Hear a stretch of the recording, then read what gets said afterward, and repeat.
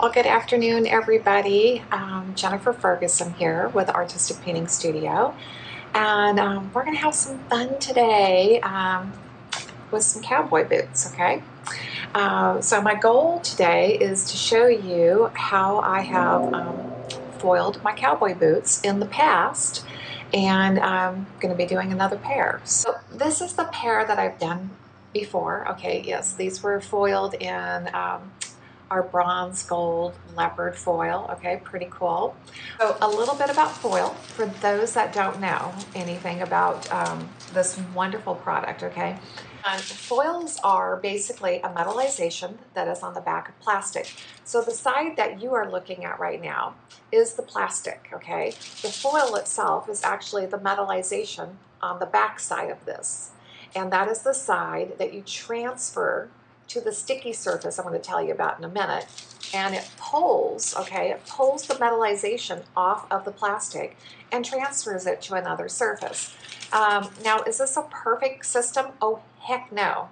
Okay, no, hell no. So you have to kind of just understand when you're getting ready to do anything with foils that it's never going to be perfect, but we embrace all those imperfections and make them absolutely gorgeous and put them as part of our whole idea, okay? So if you guys have any questions about foils, please let me know, okay?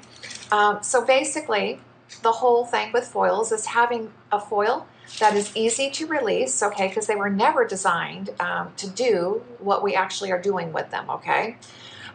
So they were never designed to just pull off. So we had to create a very, very sticky adhesive, which is my product called Foil Adhesive. And I just got it in a big bucket. And it is wonderful, okay? It creates a really, really sticky surface that, yes, you could transfer leaf over, but it was meant and designed to transfer foils because we need that really, really, really sticky surface to make it work. So the first step we have to do, okay, so I've got my big gallon of foil adhesive, okay, and that way you guys can see in the tub here too. It looks milky white, okay, it's a liquid, a thick liquid. It's not too thin, okay, and all you have to do is just brush it on. And that's all I did, okay? So just brush this on, but you want to make sure that you are getting good coverage, not that you want to glop it on by any means, okay? But if there is no adhesive, there will be no transfer because there won't be anything sticky, okay? So you've got to have a good sticky base coat of this so that you will get a transfer. So as you can see, I am just brushing on the foil adhesive to my boot, trying not to let it get piled anywhere too thick, okay? That way it dries pretty fast, okay? And that's a good thing I should bring up right now is dry time, guys. So once you put your foil adhesive on your surface, I'm trying not to get my arm at the same time, you guys. You want to let this stuff sit for at least an hour, okay? The longer it sits and tacks up, the better it is. So I would recommend, especially on something kind of a crazy surface as a pair of cowboy boots, let it sit maybe for an hour or two. So as you put it on, you can see it looks milky white, okay? But as it starts to dry, you can see my boots going completely clear. Where I started first, okay, it's going completely clear. Now you can kind of see this one's the wet one and this one's the dry one. So you can see that it did dry completely clear. Now the one thing it did is it made the leather a little darker, okay, which I think is kind of great because I think the darker leather is going to look really good.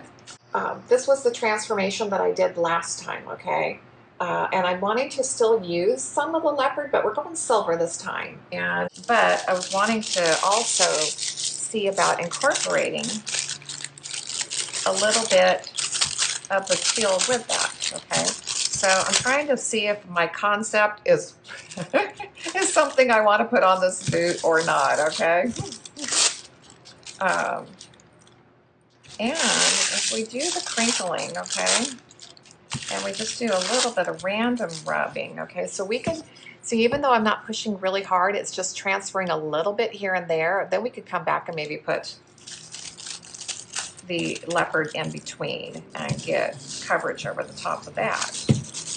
So then you kind of have a combination of your teal and leopard together. Now that might be kind of fun, okay? So that's why I'm experimenting, okay?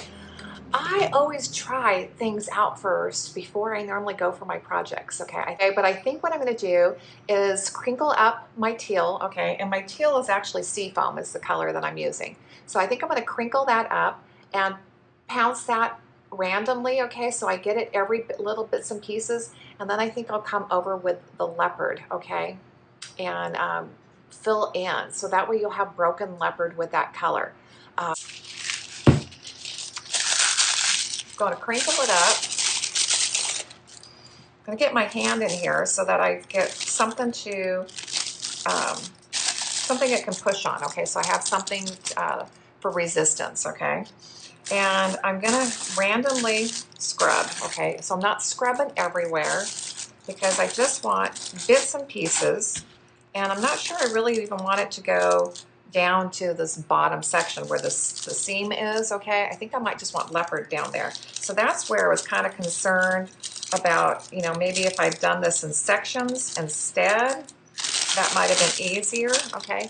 So we're getting some nice random coverage. Ooh, that's pretty. Okay, so this is where it gets tricky now, okay? Because there's foil missing from the back of this. So do I risk using this piece again, or do I just go get a clean piece, okay? That's where I was really trying to warn you guys about when you start using foil randomly, okay? Because we don't want it to get stuck and pull the adhesive off this boot. So I think I'm gonna go ahead and maybe try just a little bit back here. A little bit of random rubbing and see what we're getting, okay? Okay, I think we're gonna have to let that go now and get ourselves a clean, fresh piece so we do not have any oops, okay? This piece, okay? Trying to get the most of it, okay? And you guys let me know if I'm not have things positioned where you can see well, okay? And again, I'm gonna random scrub, okay?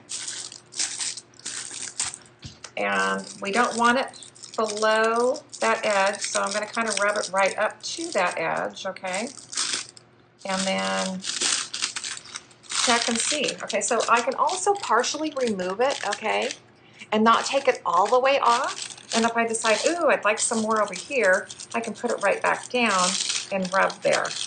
So before you completely remove it, you can peek underneath and determine if you want more of the teal, okay? So that's one way to use the piece better before removing it, because once you completely remove it, then I don't want you guys to position this on your boot again, okay? Oh, that is just looking so fun. So I'm just gonna use smaller little pieces and place them randomly where I think I want a little bit more color. And just rub, okay? Just rubbing with my finger. Because now I want to make sure I've got about the equal amount on both sides. And I think my first side, I didn't put as much on. We are going to get the leopard, and I'm going to be smart, and I'm going to do what I've been doing already, and we're going to cut into smaller, manageable pieces. Because I think there's less waste this way, you guys, that, you know, even though we still have some waste, okay? I'm going to cut this one a little bit smaller. We don't have as much waste, I think, when we're cutting in the smaller, manageable sizes. Okay, I always like to maybe get my extra foils out of the way because you don't want them to get stuck, okay? So if there's anything around that has the adhesive on it, your foils can get stuck in them so easy. Okay, now this time, I don't have to worry about so much my placement because I know I'm going to do the whole bottom in the leopard, okay? So I think I'm going to do the whole bottom solid leopard and just have the teal up here. And if I decide, I could always come back and do some hand embellishing and like bring the stitching back out maybe and hand embellish that, or even hand embellish the stitching around here, or even I could paint the bottom of the boot teal, okay? So there's a way I think I can bring the color back down. So I'm not going to worry like I was trying to stay above the stitching, okay? This time I don't have to worry. Okay, let's make sure we don't get stuck upside down. And okay, now I am going to, I'm going to press a little harder. I'm going to do more scrubbing because we want, okay, we want to try to get full coverage, okay? So we're going to peek. We're going to see what we're getting here so far. Okay, so what it's doing right now is it's grabbing all the high area and it's not getting into the low area yet. So I want to be able to put that foil right back on and make sure that it's getting into the low area as well, okay? So I'm just going to scrub a lot harder, okay? So I'm going to get in here and see if I can scrub with my finger and get more coverage. Okay, that's actually, I think, doing a little bit better than the scrub brush did. So I'm scrubbing with my fingernail. And you know what? We use whatever we have to use to get a good coverage and to get things to work. So don't think that the scrubber brush is the be-all and end-all and the only way to transfer, you guys. Sometimes our finger and our fingernails are going to do just as good, if not better. I'm going to go teal, leopard, and then I'm going to come back and backfill again with teal again. And I think that'll give me what I'm hoping for, okay? Because I was really looking to get rid of that leather color and make it disappear. So I think it's going to take a little bit more work, or maybe let my adhesive even dry longer, okay? Now I know it's been drying for a couple hours. I hope you guys can see it over the stitching where it's just picking up a little bit of the detail on the stitching, and I think that looks so cool, okay? So I'm going to be smart, you guys. I'm going to cut off the section where the foil is removed, okay? So now I don't have to worry about anything, okay? I got maybe one little area where there's a tiny bit missing, but I'm better off doing that than accidentally getting a whole big section that could get stuck upside down, okay? Or get stuck and nothing but plastic is sticking to that boot. Woohoo, look at, and I'm going to continue to do that because I think you guys, you'll just find that you're going to manage your foil better and manage your scraps, okay? And make the most of them by cutting them and not worrying about having something get stuck, okay? Where it could pull off the adhesive or just not transfer really well, okay? Okay, I'm going to seal the boots, okay? And that was one thing I was looking for before I even started the live, okay? If I remember right, okay, I know I sealed these. Final coat, okay, in the low gloss.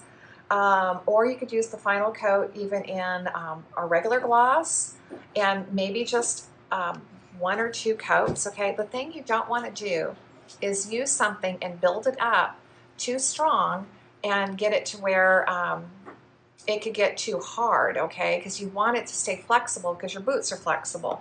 And the other thought I had,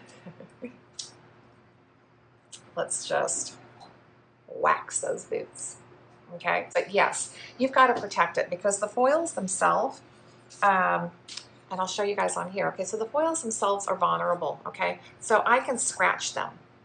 And, you know, you could, I don't know if you guys can see that, but there's a scratch mark on there now from me scratching it with my fingernail. So you do have to cover the foils no matter what you use them on, okay? These are all our foils, okay? So they're from our foil line that we carry here.